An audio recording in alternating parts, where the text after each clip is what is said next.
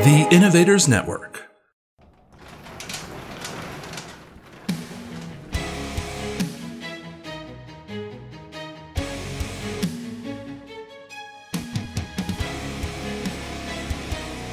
This is Killer Innovations, a show about ideas, creativity, and how you can innovate. Welcome to the Innovators Garage, where you learn to create your next game-changing killer innovation.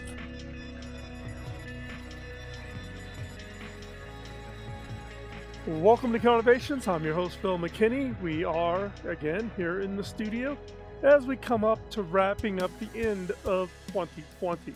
Now, I don't know about you, but I'm kind of anxious to get past 2020 and to get to 2021 with everything that's been going on. Now, as I look back over the year, it's been kind of an interesting year given COVID and everything else that's going on.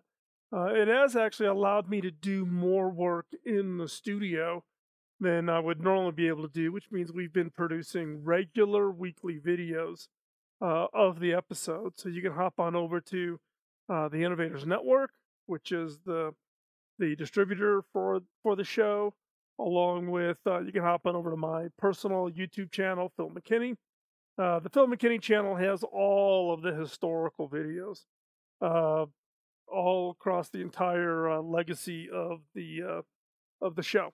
So last week we did the show as standing. We're doing it again this time. I liked it. It kind of gave me an opportunity to move around versus kind of just sitting in a chair for the 42 minutes of content that we produce for the radio show. So this time I am actually standing in the studio. So if you're listening to the podcast or you're listening to this on radio, sorry about that.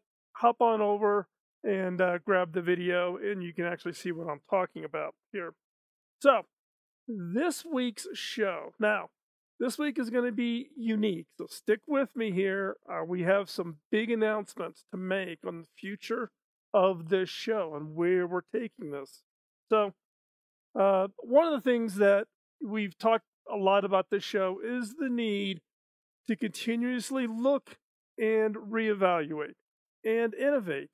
If you get stuck in a rut, you get stuck doing something the exact same way for long periods of time, then you're really not innovating. You're not pushing yourself to try new and different things. This is a challenge within organizations who get their innovation processes in place, and then they just want to kind of lock it down and stay in that one little approach and just do it, over and over and over again. As soon as you stand still, you are stuck in a rut. So, we're going to apply that philosophy to this show, to the Killer Innovation Show. So, what I'm going to announce today is the last episode of Killer Innovations as a radio show. We've been on radio since July of 2016. It's been a great experience, but today is our last episode as a nationally syndicated talk radio show. Now, this decision has not come easy. I've learned a lot doing the radio show, it's been great for us. But as part of our drive to innovate and to change, it requires that you have to stop doing something to free up that bandwidth to go do something else. So rather than me just hounding on this, I'm going to live this. We're going to live it starting in 2021. So today, this episode will be the very last episode of Killer Innovations as a nationally syndicated talk radio show. Now, if you're listening to this on the radio, on one of our affiliate stations, know that, it's nothing to do with the stations or Biz Talk Radio, our syndicator. It's just us wanting to try something new. And I'm going to use this show to explain kind of the history of the podcast and what the podcast has spun up as other benefits or other things that we have done, radio being one of those, and give you a little bit of insight of looking behind the scenes. So, I know what you're asking now. So what does this mean? Is the show still going to be around? What's going on? We are going to go to a new format starting in that first week of January for the Killer Innovation show. We are going to go to back to a pure podcast format, and I'll share a little bit more of that later in the show. So the show is not going away. We are just no longer going to be producing the show for radio. So the nationally syndicated distribution and availability of the show on radio will go away. And again, if you are listening to this on radio, you can still get the show. You can hop over, listen to iHeart, Spotify, Apple podcast app, Google's podcast app, you name it. We've been around forever, so you'll be able to find the show. Just search for Killer Innovations or search for Phil McKinney. But starting in January, we will be returning to being a pure podcast show, which gives us a huge amount of flexibility in the format.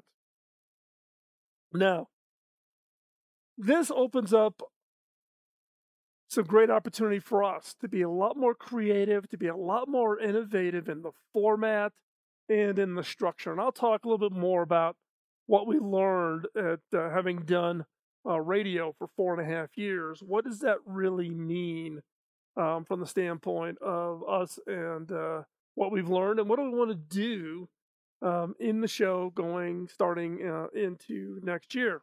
Now, however, this also leaves a number of questions unanswered. Now, a number of you have sent me emails on questions of wanting to learn about, nationally syndicated talk radio shows, and how are they structured, and how do you do a deal, and how do you produce the show, and those types of things. So I've collected up kind of a set of those questions, and I'm going to answer those in the process of explaining kind of where we came from, where we are today, and where we are going. So those particular questions include, so how did I, Phil McKinney, get my radio deal? And did the book deal play a role? I'm going to give you the timeline of the podcast, my publishing deal for my book, and then ultimately the radio show. And asking how important was the podcast and putting all of this together to give me a platform. And how does radio syndication work? I had to learn it. When I got approached to do the radio show back in 2016, I had no experience with it. I'd been on radio. I'd appeared on a number of radio shows around the country, either dialing in, or I remember one crazy night at the WGN station in Chicago, my first, big press kind of appearance. I was on that show for almost an hour and got to see a little bit behind the scenes, but that's 20 years ago. But I had to learn everything about what is nationally syndication work. How does it structure? How do you structure the deal? What's a good deal look like? All of that. And then the same question is, what does a typical book deal look like? Now, when I got my book deal to what book deals today look like, radically different, but I can give you some insight into the book deals. And then what would I recommend for others? Would I recommend you doing a radio show? Would I recommend you doing a podcast? Would I recommend you doing a book deal? Think about this as your media platform. It's a platform for your brand. Whether that is a personal brand, you, or whether that is a brand for your organization, your team, your project, your organization, your nonprofit. These are all media platforms. In order for you to get out there to tell your story, share your message, build up your followers, get your followers excited about what it is you're doing, get them to support you, whether that's simply being a fan to financially supporting you. So all of these things, the podcast, the radio show, the book deal, etc., are all part of a media platform. And for me, though, the motivation is different. I don't make money on the deal. In fact, I've written so many checks, and if I ever total it all up, I'd probably have a heart attack about how much I've spent over the years. But that was not my objective. My objective in doing all of this was to pay it forward. Some great mentors, some great influences over the years invested their time into me. This was my opportunity to share that with you. So my motivation's different than what 99.9% of the people out there who do write books and do radio shows and do podcasts. I'll put myself in a little bit of a different bucket. I'm different because of the fact of what my motivation is. But what I've learned in the process, I want to share with you throughout the rest of this show so that you can learn and you can make the decision if it's right for you for what it is you want to personally achieve. So don't go anywhere. We're going to have a great show. We'll talk more about what we're doing when we come right back.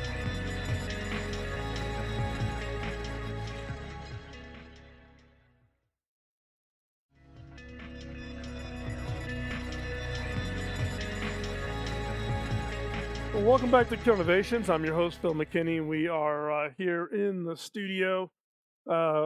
You listened to the first segment. You heard me make the announcement that this specific episode will be the last episode of Kill Innovations as a nationally syndicated talk radio show.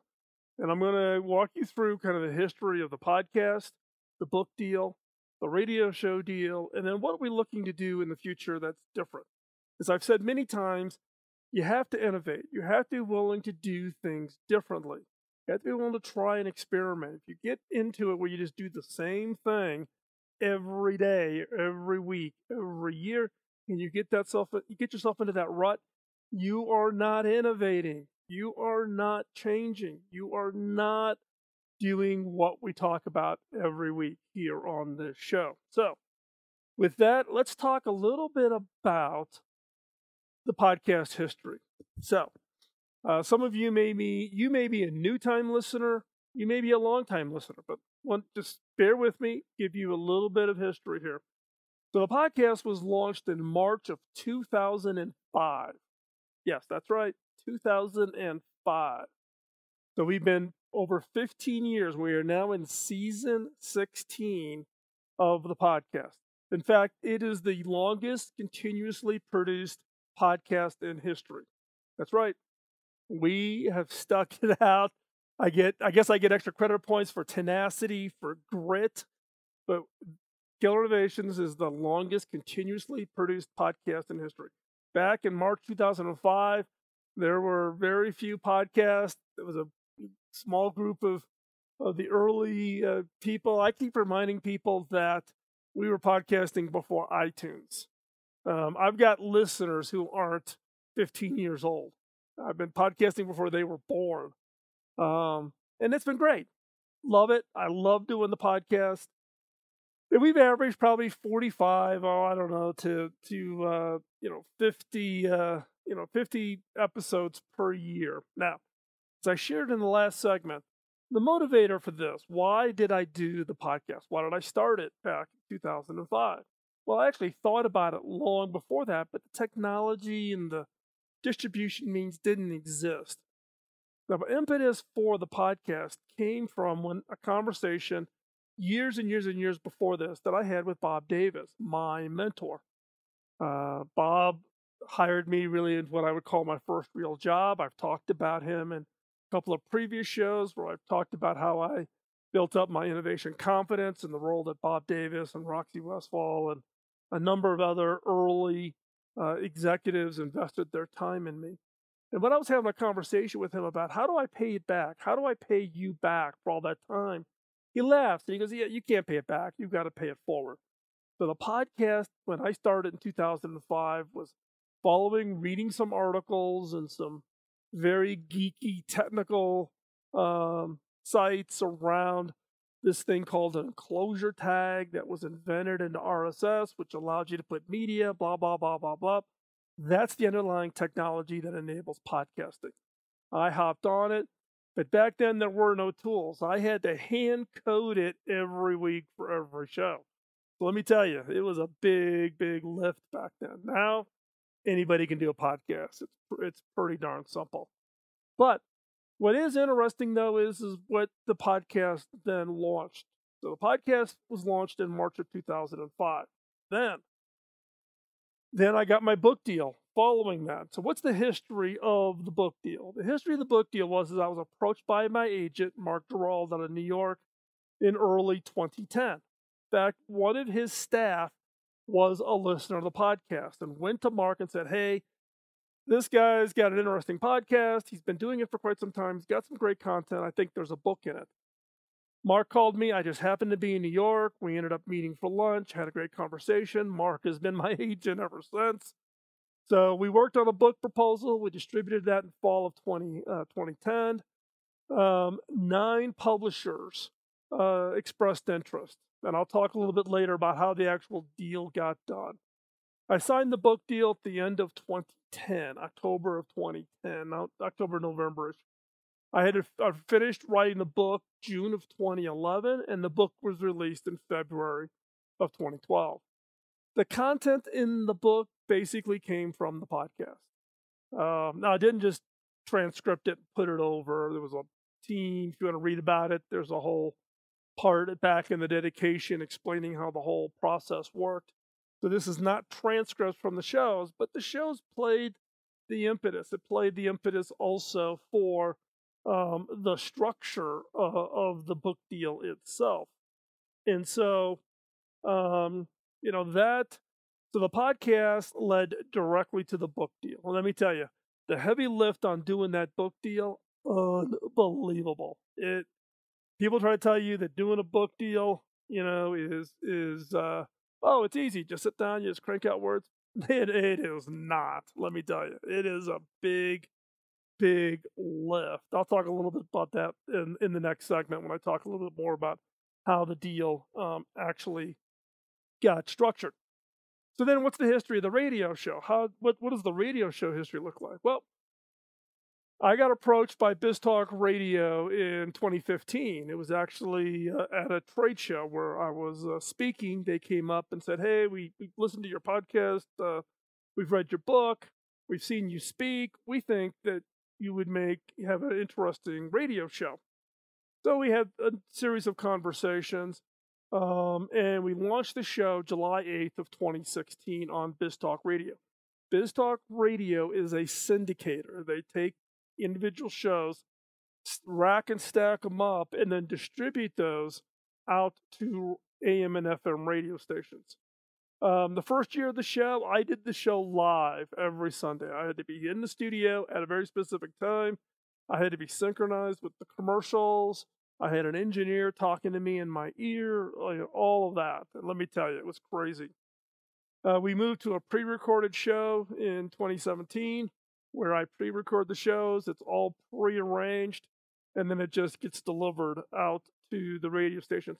And some of the radio stations have actually preferred that because then they can put my show into the slot that has the best audience. So a number of them, like stations on the West Coast, move my show around a little bit. And then today will be the last episode. December 27th, 2020 will be the last episode on as a nationally syndicated talk radio show. So I can tell you that the lineage has been the podcast is the base, is the foundation. Off of that foundation, I was able to successfully secure the book deal, and I was successfully able to secure the radio deal. And I'm not anybody special. You probably have great content. You probably have a story to tell. You probably have some great information that you can do the same thing. And I'm here to tell you, you can do it. In the next segment, I'm going to give you some more details about how the deals got structured. So don't go anywhere. We're going to be right back after this quick commercial break.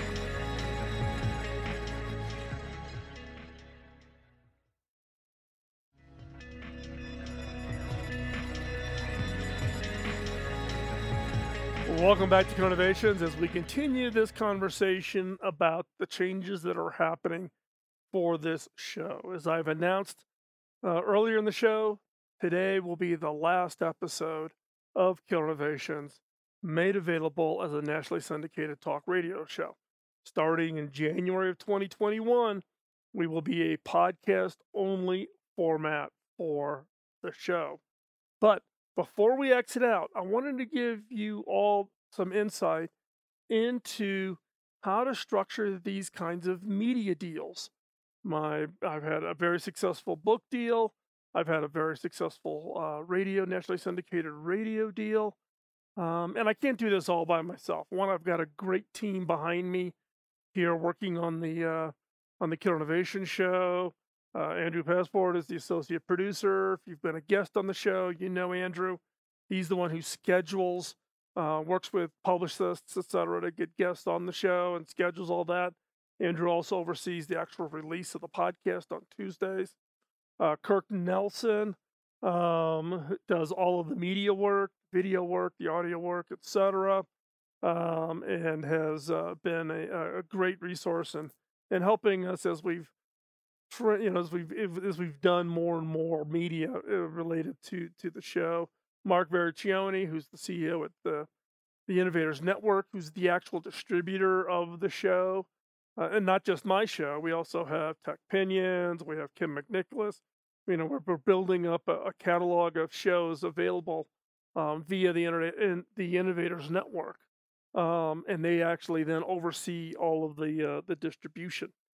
And all those relationships, none of that changes. It'll be the same team doing the work. But I want to give you some insights into how the deals are structured. So let's talk first about the book, because remember, podcast was first, then it came the book. So let's talk about the structure of the book deal. As I said before, there was 9 publishers who bid on the book. After the book proposal was done, Mark Gerald sent it off to publishers. 9 publishers came back and were interested in the book. 9 bid on the book. I spent a week in New York City meeting with all of them, and met with them, answered their questions. They got to meet me, and then all 9 were still interested. So then it's what's called goes to auction, and there's a very weird auction process whereby in a 1-week period, every morning they submit their bid. The lowest 1 or 2 bids get dropped off, and then Tuesday you're into another round of bidding. So by Friday, you know who your publisher is going to be. So it's kind of a weird structure to how books are auctioned. It's very compressed, and basically every day the publisher has to submit their bid for your book, and then whoever's on the low one on the list, they get knocked off. Hyperion won the worldwide rights. They uniquely bid on the worldwide rights. Most book publishers will only buy North American rights, and then see how the book does, and then they want to come back and then negotiate for worldwide. Hyperion, which at that time was still owned by Disney, bid for the worldwide rights. I committed to doing 75,000 words. I had 8 months to do it in. I didn't realize how big of a hurdle that was going to be. The author's advance is paid in stages. So it is paid in by deliverables. You can think about it if you're used to project management. So the certain amount got paid up front, certain amount got was paid out when you submitted your manuscript, and then so much got paid out at the point of publication when the book became available. The advance I was paid was very, very generous. I mean, it was like very generous. And I recognize, though, that in the time that I did this in 2011, the book publishing industry is different than what it is today. Getting large, 6-figure advances just is not a reasonable expectation in today's world. So I count me lucky. I got the timing right on the advance. Publisher gets paid back first. The money you get is in advance against royalties. It's against the expectation of how much royalties this book will generate. So once you get that advance, the publisher keeps all the money that comes in, until they get paid back the advance and the cost of producing the book back, then you start collecting your royalties above and beyond your advance. Hyperion resold it into 5 countries, so you could find my book in Japanese and Chinese, Russian, Portuguese, and I'm missing one off the top of my head. In fact, it was recently somebody in Brazil who got a copy of the book in Portuguese and posted a series of comments and pictures of the book and that. And to be quite honest, I've never received a copy of the Portuguese. I was supposed to get a copy of it in every language. I never got the Portuguese. The publisher took control of the audiobook. That was part of the deal. So I know a number of you got really mad at me because you bought the audiobook and it's not my voice. It's a professional voice actor. The voice actor who did mine did a great job. He actually does a lot of Clancy's spy novel books, and his voice is very well known on Audible books. And he did a great job on my book, but a number of you sent me nasty gram emails because you got the audiobook, you're expecting to hear me, and you didn't hear me. You heard somebody else. And then the paperback. The paperback has not been released. There is a paperback trigger that I can execute, which then either forces the publisher to issue the paperback, or I get my rights back and I can publish the paperback. Have not done that as of yet. Let me go right into the structure of the radio show. So BizTalk Radio, as I said before, is a syndicator. Now so now you're talking 2015, 2016. BizTalk had the limited exclusive rights. They were the syndicator to radio, so I couldn't go around them and go directly to a station. I did everything through BizTalk, which is fine. I don't have any relationships in that network, in that industry. It's distributed as part of their service. They sell syndicated shows to AM and FM radio stations all over the United States. So that is the structure. Some of the constraints we have to operate on with a nationally syndicated show. We must comply with FCC rules, such as political messages, letting politicians come onto the show, profanity, appropriateness for age, all those kinds of rules. So you have to be familiar with FCC rules to do radio, or get ready with the bleep button. And then you must produce the shows based on the clock. So every show has a clock. In this case, BizTalk Radio has a master clock. So if you listen to BizTalk Radio shows other than mine, you know that the structure is pretty much the same. They are 4-segment shows. The first segment is 10 minutes and 30 seconds. The second segment is 8 minutes and 20. Third segment is 10 minutes and 20 seconds. And the fourth segment is 7 minutes and 40. Now, I've been doing this a long time. I know the segment times and lengths by heart. But you have to fit in those time slots because they're going to go to commercial break. That's how the radio stations make money. The producer, in this case myself, or the Innovators Network, pays BizTalk. There's a weekly fee you pay to the syndicator to distribute the show. Now, in this case, the producer, myself, or the Innovators Network makes money on the ad spots.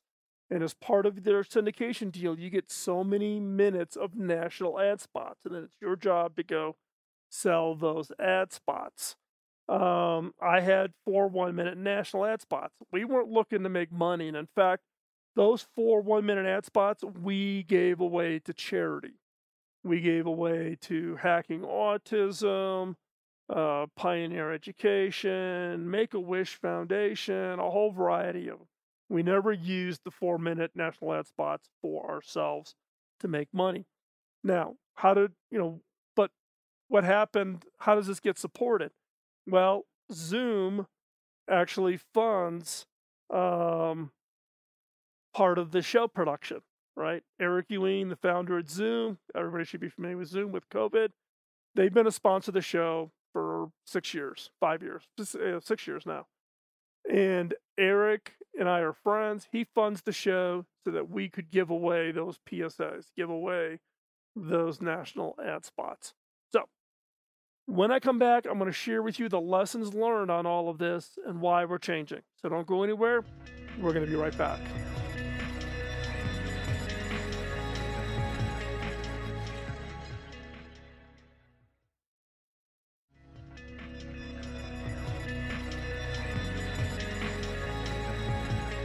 Welcome back to the show.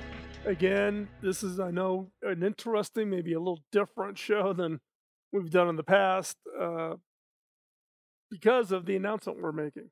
This will be the last show we do as a nationally syndicated talk radio show, and as we move to being a podcast only format. So let me share with you the lessons learned in creating my media platform, the podcast, the book, and the radio show. So what are some of the lessons learned that I would give you if you were thinking about wanting to create your own media platform? One is do what you love. You got to love this. Look, I've been doing the podcast for 15 years. We're in season 16. Season 17 will kick off in March. We're going from radio back to a podcasting only format.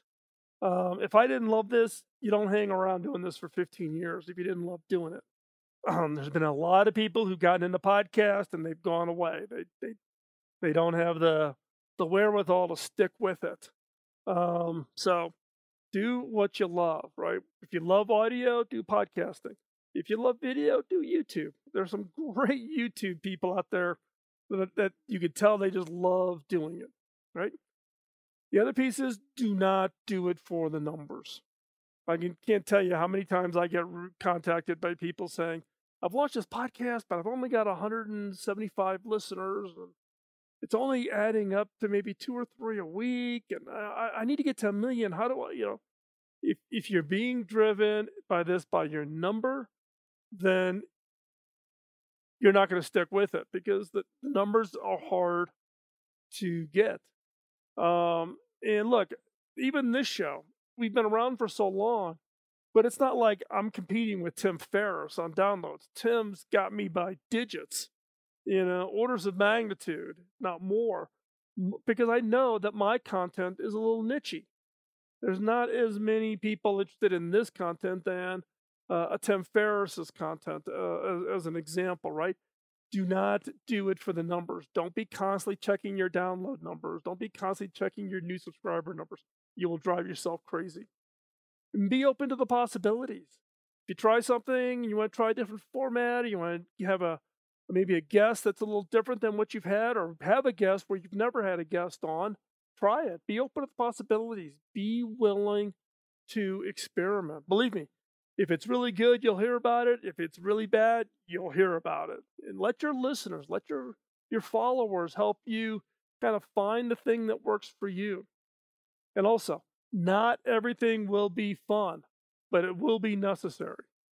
In the early days, I did everything. I did all the audio editing. I did everything. Scheduling the guest, booking it, recording it, editing it, doing all the little ums and ahs deletions and graphics. And I did everything. And then eventually I said, something, now that I've done it, I need to teach others and let them do it. So now I've got a staff that just does the podcast, that I pay, that gets paid by the sponsors, in this case, Zoom, to produce the show, right? And know when to walk away. Know when you've done something, you've tried it, you learned something, and you're walking away. In this case, we've made the hard decision to walk away from the nationally syndicated talk radio show. I've enjoyed it. It's been great. But it is also fairly restrictive. It is fairly, you got to fit it in. You got to fit it into the clock. You got to, you don't have quite the flexibility that you have in the podcast. So my recommendations is podcast is a great means to communicate. If you got a story to tell, go out there and tell your story. But a podcast is hard work. Just don't think you're going to sit down in 10 minutes, whip out a recorder, and off you go. I spend anywhere from 6 to 12 hours preparing the content for a 1-hour show every week. I usually get up at 5:30 in the morning, and I do that 5 days a week in preparation of the script. So it's 5 days a week, hour and a half or so every day to 2 hours every day to get ready to record, and I record typically on Saturday. Look seriously at self-publishing a book. I'm not sure you would go to a book publisher like I did. Those deals just don't exist anymore. I love doing radio, but found the clock format very controlling. Having to interrupt an interview mid-stride just doesn't work. Having to say, excuse me, we'll be right back, let's continue that thought after the commercial break, just doesn't work for me. I just found that very, very restrictive. Use your podcast as a starting point for other media. Be open to other media. Look at other media. Look at what you can do and see where you can take that content. But make your commitment. If you're going to go into podcasting, commit to it and do it. Do it for years. Do it regularly. I've done 45 to 50 shows a year, every year for 15 years. So you've got to commit to it. So what are we announcing? January 2021, we're updating the format. Updating the format will be a podcast-only format. It'll have a new format and structure, so you got to listen in on January to hear it. And we'll actually be experimenting. We're going to try a couple things early on in the year, looking for your feedback. Zoom will still be the sponsor. I can't speak highly enough of Zoom. One, what they did during COVID, but the impact that they've had on us. There'll be no interruptions during interviews. So when we have guests on, we'll just talk until the show ends, and we're done. We will be expansion of the on-the-road shows, so the traveling in the bus, doing shows out and about, that will be expanding. We will stay as a weekly. And the length, we're going to shorten the length up a little bit to 20 to 30 minutes. We feel that kind of maybe fits into your slot of all the podcasts you're listening to. So that's what we're going to do. So that is what we are going to be working on and getting ready for the future for the show. And so what I would encourage you is, if you are listening to this on radio, go over and check out, get us set up over either on iHeart or Spotify. I want to express my deep appreciation to BizTalk Radio. They've been a great syndicator, been very supportive, taught us a lot. The radio stations have been great to work with. They have taught us a lot. I think radio has a great opportunity. We are just looking to innovate, to see what we can do differently. You never know. We might come back to radio at some point in the future. But for right now, we're going to put radio on the back burner and focus on the new format for the show. Check us out in January, and we'll talk to you real soon. Bye-bye.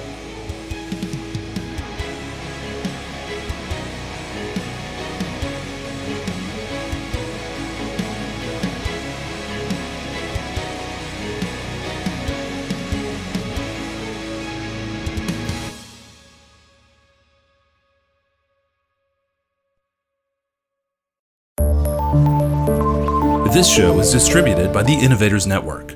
For more information and other great shows and content, visit theinnovators.network.